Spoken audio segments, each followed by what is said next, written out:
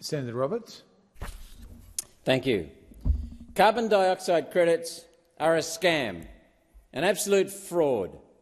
And the Greens agree on this with One Nation. Yes, you heard that correctly. Difficult to believe. So Australians may wonder, what do we agree on? Granted, the Greens and One Nation come to the same conclusions for very different reasons. Nonetheless, we share the conclusion that carbon dioxide credits are a scam, rife with opportunities for fraud. The Clean Energy Regulator has issued 140 million carbon dioxide credits. At the current spot price of $35 each, this represents a racket potentially worth $4.9 billion. That's expected to grow by 20 million credits, or $700 million, this year alone, to make it 5.6. And the Greens and One Nation aren't the only ones to criticise Australian carbon dioxide credit units, or ACUs. In 2022, the environmental law expert at the Australian National University, Professor Andrew McIntosh, and his colleagues published a series of papers absolutely tearing apart the ACU carbon dioxide credit system. Now, keep in mind, this is a $5.5 billion market that's being fabricated, in part to give the UN income ultimately. As usual, they enlist parasites who benefit while pushing UN policy for them. For example, the major banks,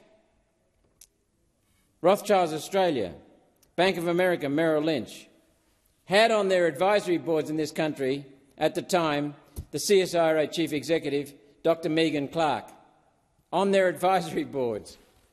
Conflict of interest? Back to the study of ACU carbon dioxide credits. They said, quote, the study under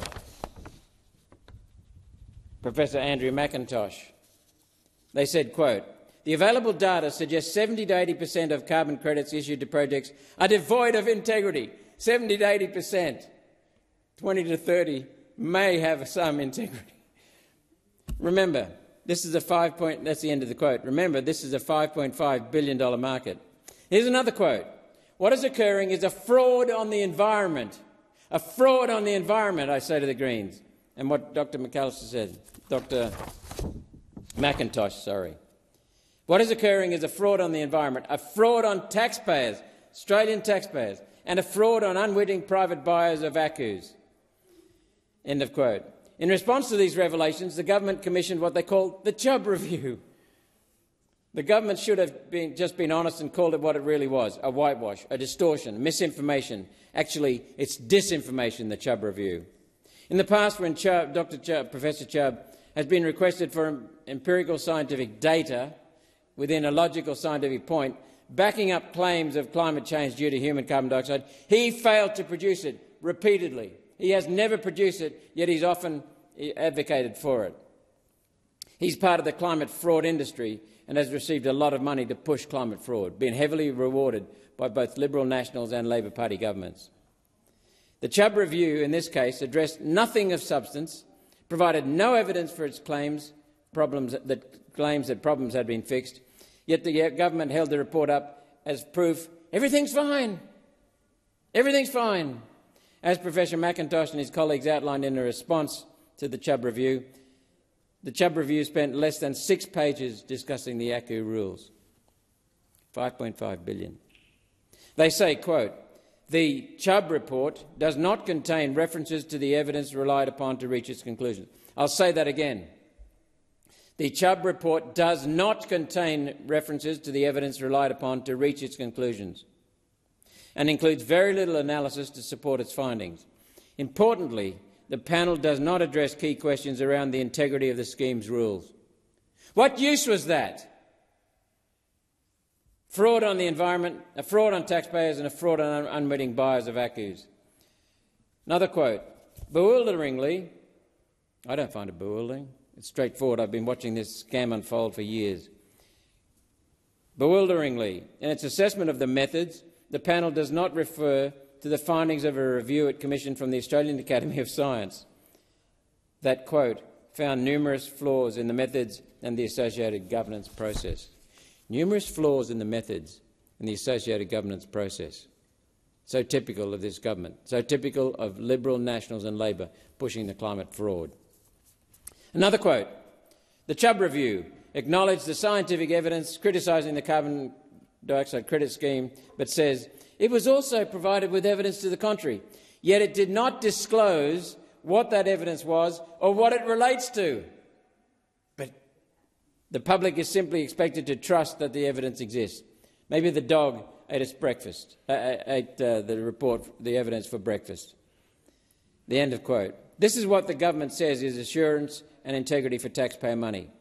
While the Greens, Professor McIntosh and I may agree on the integrity issues with carbon dioxide credits, here's where I leave them behind.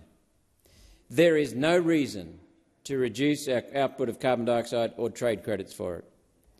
Carbon dioxide credits can never have integrity because they are a scam designed to transfer wealth from the pockets of Australians, everyday Australians and their families and small businesses, to the bank accounts of billionaire net zero scam artists and parasitic multinationals sucking on the financial payout from climate fraud and associated financial scams.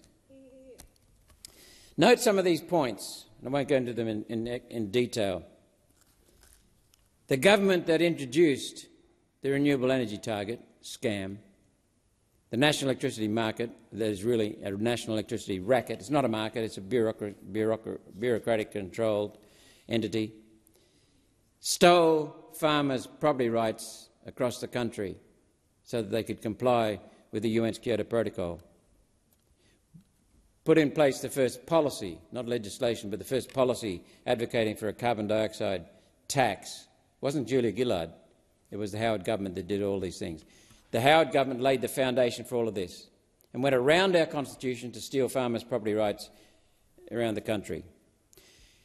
And then, 6 years after being booted from office, after the Liberal Nationals told us in the Howard government that it's all based on science, John Howard said in London at a major lecture from a sceptic think tank, said that on the topic of climate science, he was agnostic. He didn't have the science.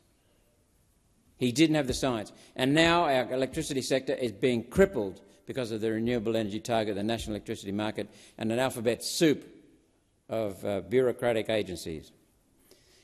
There has never been, there never is, any empirical scientific data and logical scientific points that human carbon dioxide is warming the planet.